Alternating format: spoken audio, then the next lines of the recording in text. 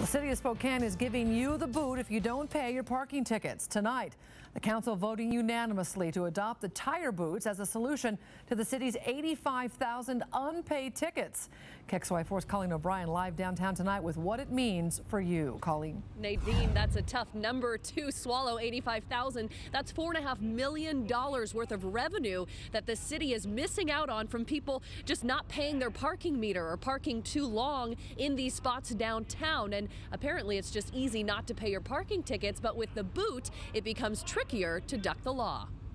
There's nowhere to go when a boot is strapped to your car, nowhere to hide from your tardy tickets. Exactly where the city wants you. Currently, we have about 85,000 outstanding tickets. Exceptional parking offenders have upwards of 250 parking tickets. At $15 a pop, that's $3,700 owed by one person, not to mention late fees. Sure, I've had tickets and I always pay them.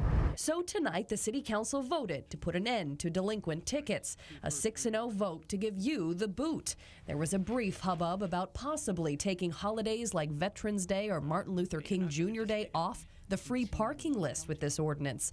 That was quickly quashed by the city council president, Ben Stuckert, much to the minimal audience's delight. I want to thank you for your continued support for the free parking, for in particular Veterans Day and MLK Day. In about a month and a half, if you're caught by the parking police and you have a collection of yellow slips, your car will be fitted with a yellow boot. At that point, you'll have 2 days to come forward and figure out a payment plan, or your car will be impounded.